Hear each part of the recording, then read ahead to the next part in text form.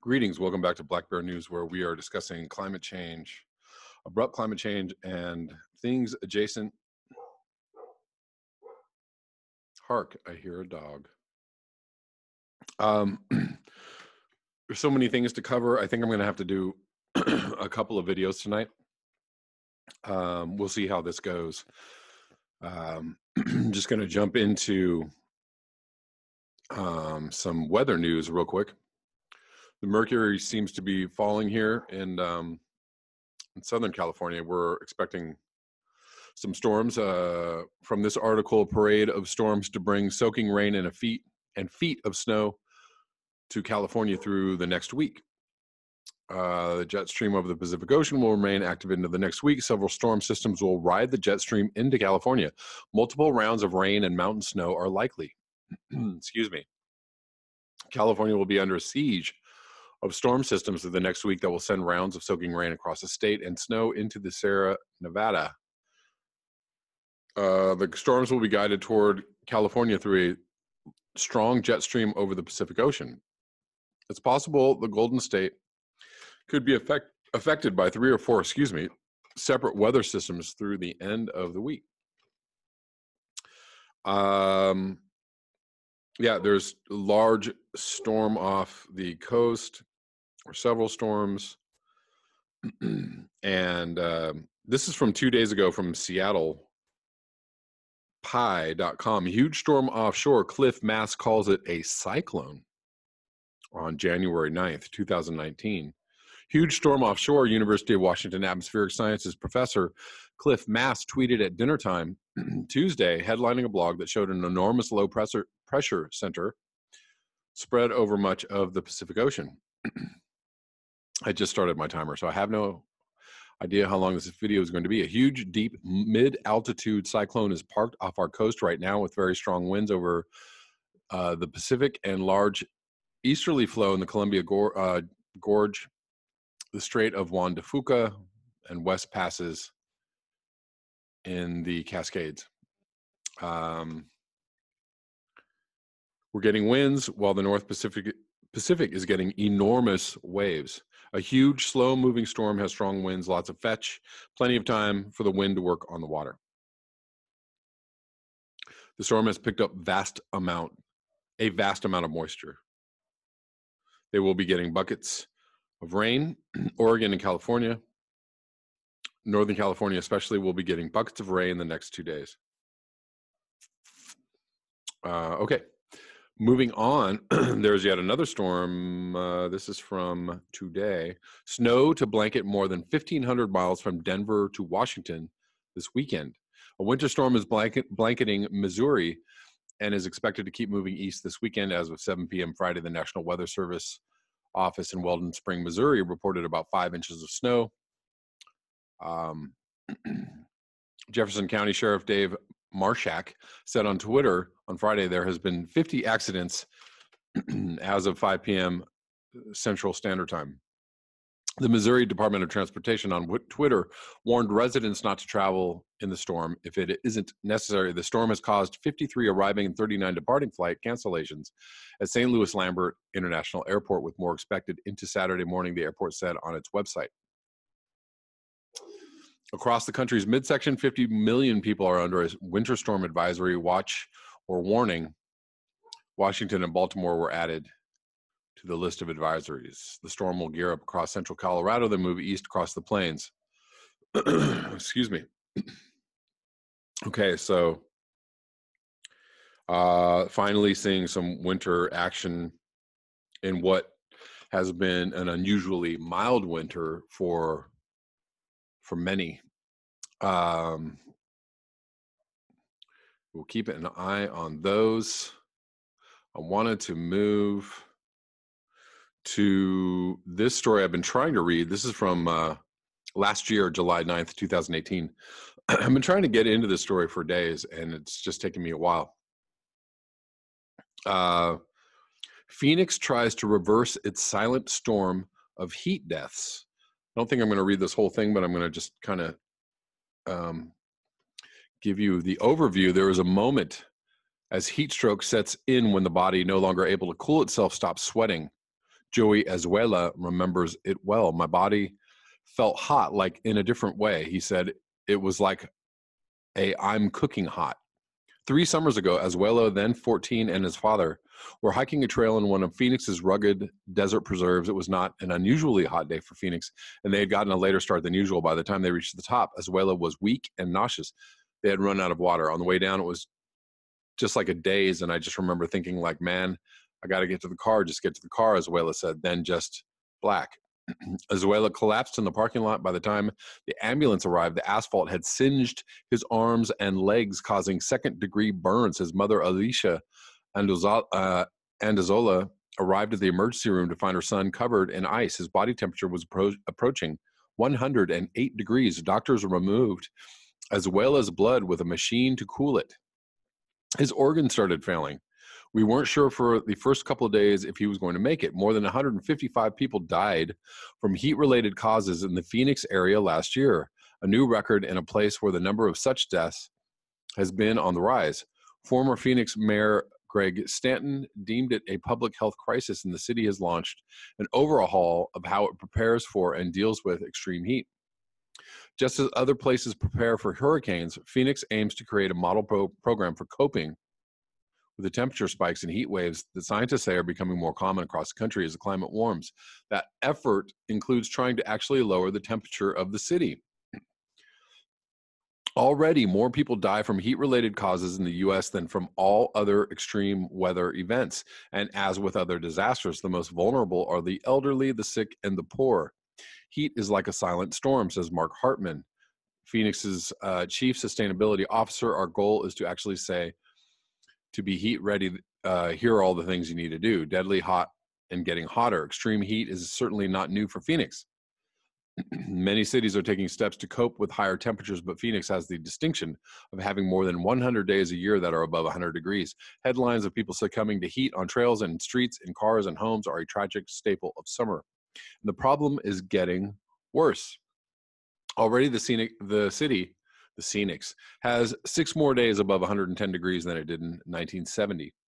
Although the all-time record of 122 degrees has held since 1990. I think they got really close to that many times in the last few years. And as elsewhere, nights are warming even faster than days. Hartman says nighttime low temperatures in the Phoenix area have gone up an average 9 degrees in recent decades.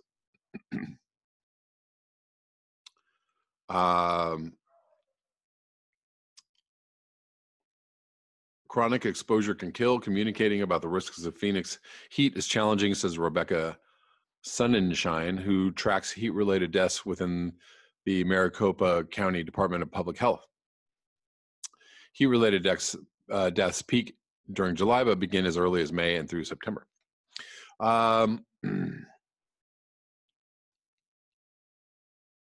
So, yeah, obviously we're going to see a lot of places having these kinds of problems, I'm sure, much sooner than we think. But Phoenix is one of those places, in the realm of the current economic paradigm, Phoenix is a place that people are trying to go to because, so the economy is better there. It's cheaper living there. There seems to be more jobs there. People find it an opportunistic place to go. However, that's going to run head up against the fact that it's just going to be physically very difficult to live there. And also factor in the fact that they have the only nuclear reactor, I believe, in the country. I don't know if it's true about the globe, but that isn't near a body of water. The nuclear reactor is cooled by wastewater from Phoenix. So if Phoenix ever loses power or shuts down, big problems. Big problems. Anyways, moving on to this article from CNN. This is from yesterday. The oceans are warming faster than scientists thought. So this is a redux of another study just a few months ago that said basically the same thing. The world's oceans are warming, but then it was there was a lot of controversy about the math involved in that other study. And, because I think they got a couple of numbers wrong, they were like, well, okay, they're still heating really fast, but maybe not as fast as we thought they were. And deniers just jumped all over it. Like, see, look, you're doing the math wrong. You guys don't know what you're doing. And the Earth is not heating at all. It's just totally cooling, which is not what's happening. That's not how you do it, guys. The world's oceans are warming at an accelerated rate and are much warmer than scientists thought. Things could get a lot worse if nothing is done to stop climate change, according to a new study. The data published in Thursday's edition of the journal Science, a science journal, shows that the oceans have experienced consistent changes since the late 1950s and have gotten a lot warmer since the 1960s. The oceans are heating up much faster than scientists calculated in the UN assessment of climate change released in 2014. For the new study, scientists used data collected by a high-tech ocean observing system called Argo, an international network of more than 3,000 robotic floats that continuously measure the temperature and salinity of the water. Researchers used this data in combination with other historic temperature information and studies. The study authors say the warming is happening because the climate change created by such human activities as the burning of fossil fuels. The ocean is the memory of climate change, along with melted ice, and 93% of the Earth's energy imbalance ends up in the ocean, says study co-author Tevin Trenberth, part of the climate analysis section of the U.S. National Center for Atmospheric Research. Global warming is close to ocean warming, and 2018 will be the warmest year on record, followed by 2017 and then 2015. Though a warmer ocean might make for a more pleasant swim, it carries deadly consequences. A warmer ocean causes sea level to rise, bringing problems like dangerous coastal flooding. It leads to the loss of sea ice, heating the waters even further. It can affect the jet stream, allowing cold Arctic air to reach farther south, making winters more intense and endanger the lives of animals that depend on sea ice, like penguins and polar bears. A warmer ocean also contributes to increases in rainfall and leads to stronger and long-lasting storms like Hurricanes Florence and Harvey. The warming is convoluted with natural variability, and one of the warmest spots was where Florence developed this past year and where Harvey developed this previous year, Trenberth said. The warm water fuels the evaporation and moisture for storms. That's just science. For every 1 degree Celsius increase in temperature, there is 7% more moisture in the air. Ocean temperatures around Florence trended 1.5 degrees warmer than normal, contributing to about 10% more moisture available in the atmosphere. We could see many more weather-related problems if the ocean continues to warm at this accelerated pace, especially if there's no human intervention to manage climate change, experts say. Global warming is rearing its head, Trenberth said. If humans don't do anything to mitigate climate change, warming in the upper part of the ocean will be 6 times higher by 2081 to 2100 than total ocean warming in the past 60 years. Yeah, not looking good. That's all I'm going to read of that article. I'm going to link it below, and that actually segues into this article from The Guardian: global warming of oceans equivalent to an atomic bomb per second. From Monday, January 7th, 2019, seas absorb 90% of climate change's energy, as new research reveals vast heating over the past 150 years. Global warming has heated the oceans by the equivalent of 1 atomic bomb explosion per second for the past 150 years, according to analysis of new research. More than 90% of the heat trapped by humanity's greenhouse gas emissions has been absorbed by the seas. Just a few percent heating the air. That's just science. I don't know how you can counter this or say it just isn't happening. But people try they do, and fail they will, with just a few percent heating the air, land, and ice caps respectively. So also, yes, if we took all the ocean heating out of the ocean and it was in the atmosphere, we would be something like 97 degrees hotter, which would totally be, lifeless, if not close to lifeless. There would be most of everything on the Earth would be all gone. So what does this mean? Much of the heat has been stored in the ocean depths, but measurements here only began in recent decades, and existing estimates of the total heat the oceans have absorbed stretch back only to about 1950. The new work extends that back to 1871. Scientists have said that understanding past ocean changes in ocean heat was critical for predicting the future impact of climate change. A Guardian calculation found the average heating across the 150-year period was equivalent to about 1.5 Hiroshima-sized atomic bombs per second. But the heating has accelerated over that time as carbon emissions have risen, and now the equivalent of between 3 and 6 atomic bombs per second. Whoa. I will try not to make this type of calculation simply because I find it worrisome, said Professor Laura Zana at the University of Oxford, who led the new research. We usually try to compare the heating to human energy use to make it less scary. Okay, kid gloves, everybody.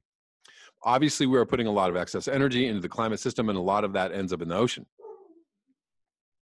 There is no doubt the total heat taken up by the oceans of the past 150 years was about 1,000 times the annual energy use of the entire global population.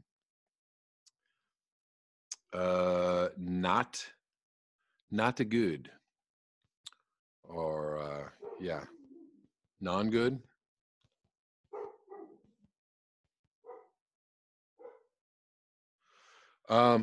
So lastly, yeah, I wanted to also link this website. The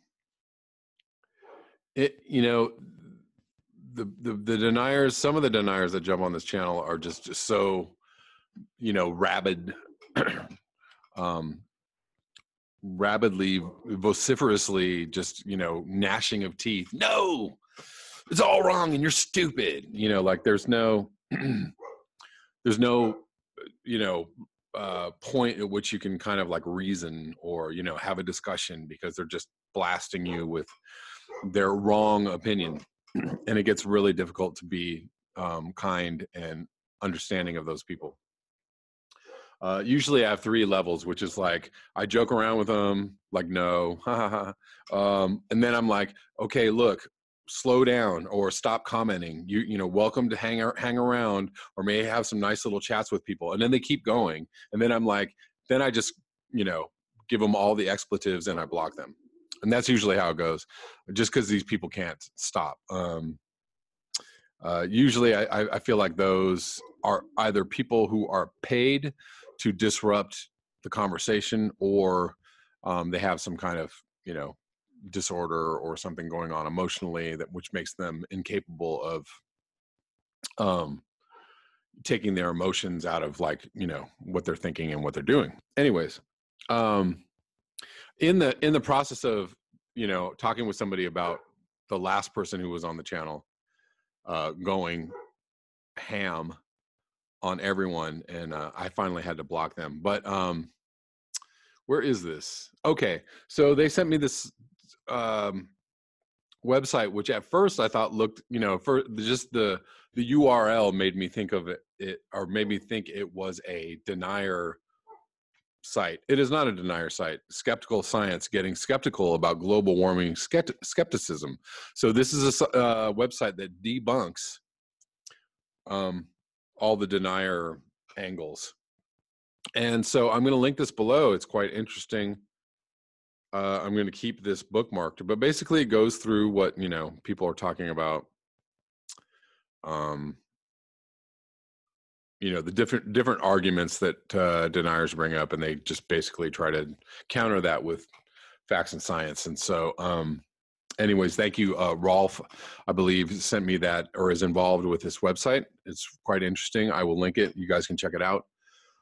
That's all I have for this video, this episode, if you will. Thank you so much for your eyes, your ears, and your conscience. If you would like to support this channel, you can do so at the links below. Until next time, peace.